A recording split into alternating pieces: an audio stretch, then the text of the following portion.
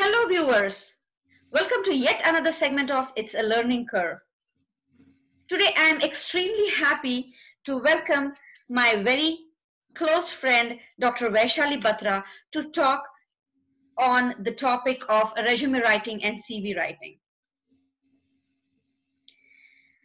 Throughout my series, I have covered a lot of topics like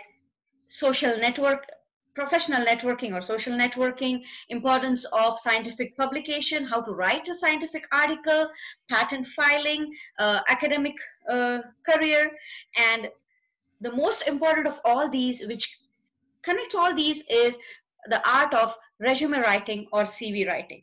So before going ahead and talking in details about this topic, I would go ahead and request Dr. Batra to introduce herself. Dr. Kotbagi, thanks for the wonderful introduction. Before I introduce myself, I would congratulate you for your new initiative and implementing an excellent idea of creating a series of informative sessions. With that, I would start. Hello viewers, my name is Vaishali Batra, and I started my journey on eternal yet ever interesting path of science with an undergraduate degree that was Bachelor in Physics from University of Delhi, India. I was deeply interested in learning science and technology that motivated me to continue with master's program from the same university that was MTech in nanoscience and nanotechnology with 1 year of specialization in nanophysics from University of Joseph Fourier, France.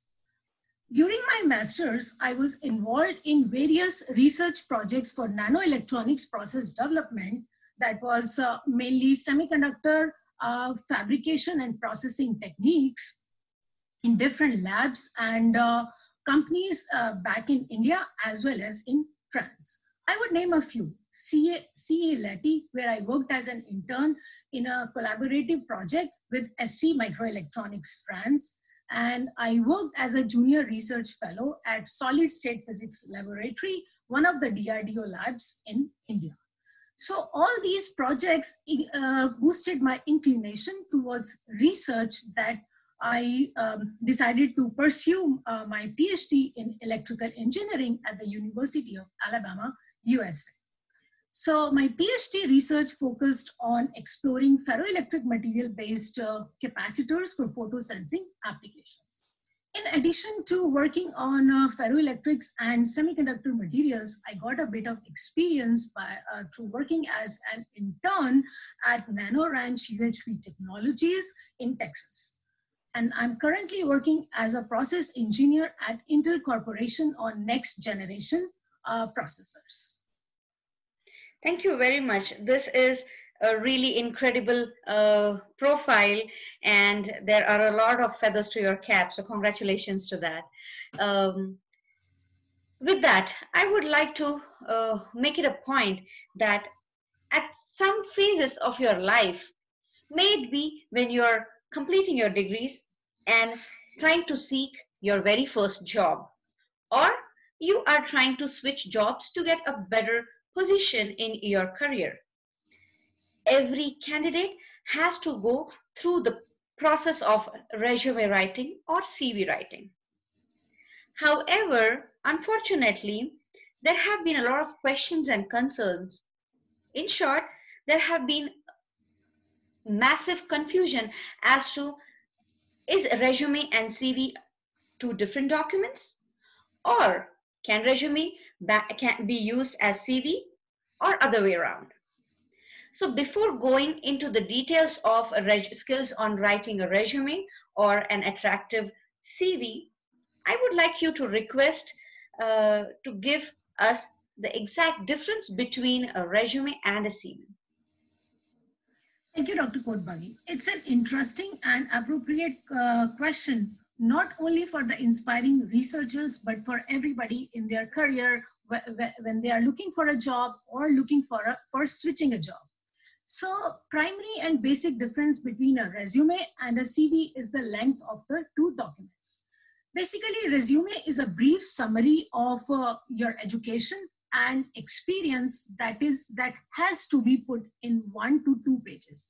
while on the other hand, CV is a detailed story of your career, and it can be as detailed as possible with no limitation to the number of pages. So it can have information about your education, internship, teaching skills, research skills, presentation, publications, membership, or any other activities or achievements you may have. So while considering the length of the document, we have to focus on the other two points that are extremely important and must be considered while writing any of the two documents, let it be CV or resume. So what are those parameters?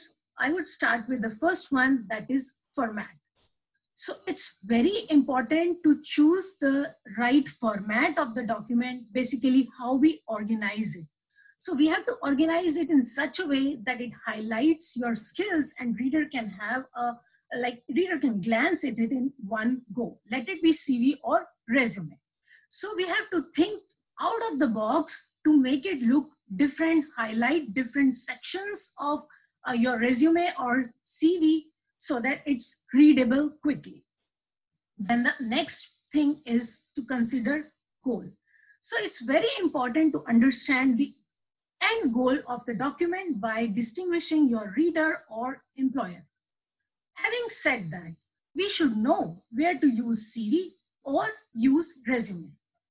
So CV is generally used for academic jobs. It can be faculty position, postdoctorate positions, or any position related in research labs, or it can be used for research fellowships, grants, etc. And can have all the necessary information, but again in an organized way, so reader can have an idea of skill set in few minutes. Whereas resume is used for industrial job, it should be prepared in such a way that it's readable within 30 to 60 seconds. I'm taking the extreme upper limit of 60 seconds. If it is exceeding that limit, we still got to work on it and cut it down. So by recalling the points I mentioned earlier, so how can we do that? We have to be very specific in including just the relevant information that is specific to the job requirement. Any skill that is irrelevant to the job can exceed the length of the document. And if employer is interested in your profile, he can ask you for the detailed skill set, or he can ask you for the detailed skill set. Thank you very much. This was a very clear differentiation between a resume and CV, and this will give the job seekers a very good insight on how they should write a resume depending on what they're applying, what post they're applying. So maybe in one line, correct me if I'm wrong, I can say that resume is your research experience at a glance, at a quick glance, whereas curriculum vitae is the reflection, the mirror reflection of your entire research journey.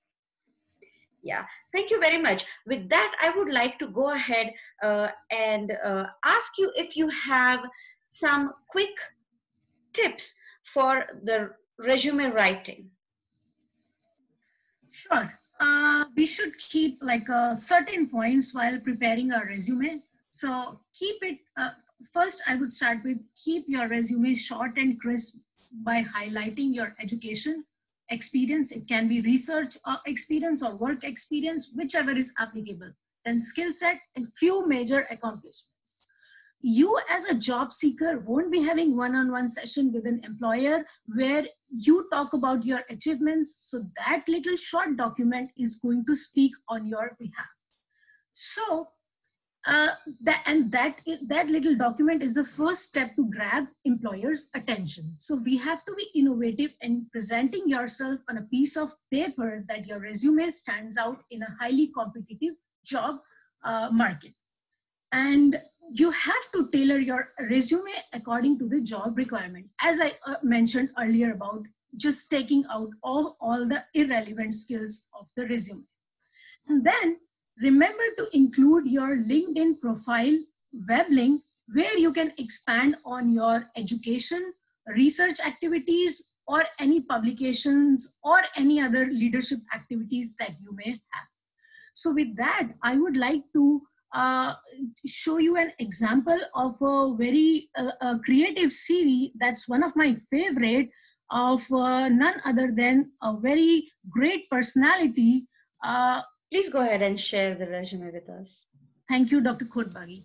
So that's a resume, one of my favorite. Can you see my screen? No, not yet.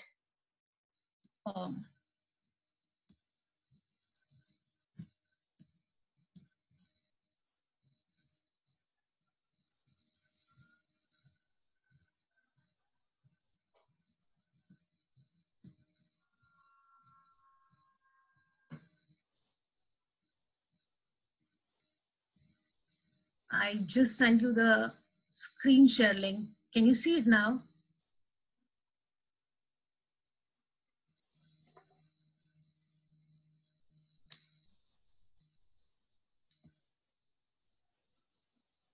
I guess it's disabled on your end. Can you please enable it? I have enabled it.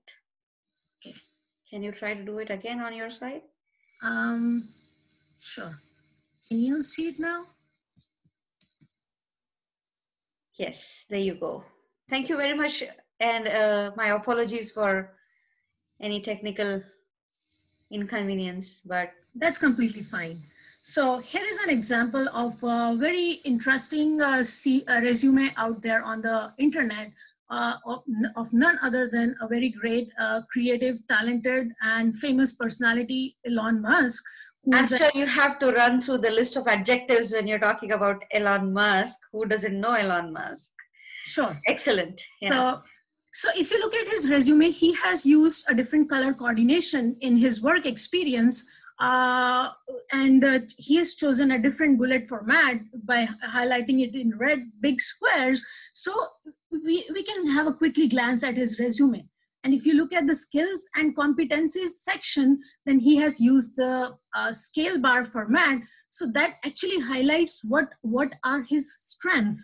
So by looking at his resume, we can say that resume is competency based, and it's one of the best example I came across. You can be creative and choose your own format in writing and like putting your achievements and skills on a piece of paper. Thank you very much. So this was an excellent example of how a resume should really look like. So viewers, don't get intimidated by Elon Musk's resume. You really don't have to worry about the skills and competencies and his achievements, but you can make sure that you should have the knack of highlighting your skills and competencies as good as Elon Musk. You never know, you could be the next generation Elon Musk. Yeah, so that was excellent. I loved it. Yeah, so with that, coming to the art of writing a resume, this has been really helpful. But what would be different when you are trying to design a CV for some industrial or academic position? I'm sorry, to an academic position. Sure. So basically, CV showcases all your credentials. So all the certifications, affiliations, and is very generic and comprehensive. But again, it can be customized for the job requirement. So what can we do to customize it? So we can rearrange the sequence of the sections based on the job requirement so that the main skill is highlighted in your resume for the job requirement. So for example, if you're applying for a faculty position, you want to elaborate more on the teaching activities or skills. In that, you can include what are the courses you've taught, or what are the methods of teaching that were used to engage students, and what kind of feedback or rating did you get from students. Similarly, we can, if you're applying for a research position, again, that is not limited to a postdoctorate or research engineer position. It could be a reviewer or editor position. So in that case, you want to emphasize more on your research background, area of expertise, publications, conference presentations, and more importantly, committee positions you have been on or you are currently having a one. So it has to be specifically expansive. So, and there is one more point I would like to mention here is CV summary. So for you can still in CV, in that document you can still include all your credentials, but it has to be in a condensed format. For example, if you have 50 publications or 100 presentations, you want to highlight a few major ones along with the Google Scholar link or ResearchGate link. If anyone is interested, can look through any of your profile out there, and it's not only important for like getting a job, but also if they want to collaborate with you or something like that, they can like look at it through these websites. So that's very clear. When you are trying to write a CV, you can take the liberty of putting in as much as possible to show what you are good at. May it be your research career, your teaching career, or your extracurricular activities, your outreach programs, and all those things that can go into a CV. So you can take a liberty in writing as much as possible to stand out of the uh, uh, other applicants. So with all this, what would be your important take home message to our job seekers? So in this digital world, where we are adopting new methods of sharing information, we should actively engage ourselves in using professional networking webs as a platform for sharing ideas, having discussions, or expanding our skills. These webs are quite useful to look for new job opportunities as well. Same as the series, it's a learning one. Keep working on updating your profile as you go and making it better. There is always a chance for improvement. So with that, I would say thanks for watching this video. Stay healthy, stay happy. Please feel free to reach out for questions you may have, preferably through LinkedIn Messenger. And Dr. Kotbagi, wishing you the best for upcoming sessions. Thank you very much. So I would like to just summarize the points you said. So the points to remember to all you job seekers out there is, first, resume and CV are two different documents. Use a very short resume for industrial applications. See what your job profile is and make sure that you can reorganize, rearrange, and tune the resume according to the job description in the job posting. You might as well go ahead and use the keywords from the job description so that your resume can, be quickly looked at and they know what they're looking for, and you still have the skill sets because of the keywords you're using into your resume. And with the CV, make sure that you have an impressive research career, or you should have the knack of showing how impressive and competent you can be by trying to include as much as career and research activities you have done in that entire document, because in that document you really have the freedom to explain in details what you have done throughout your research career, throughout your experience, professional experience. So keeping this in mind, I would like to thank Dr. Batra for her precious time today, and please keep guiding us in the future if necessary. And with this, I would like to thank all my viewers for your support, and stay tuned and keep watching such informational videos.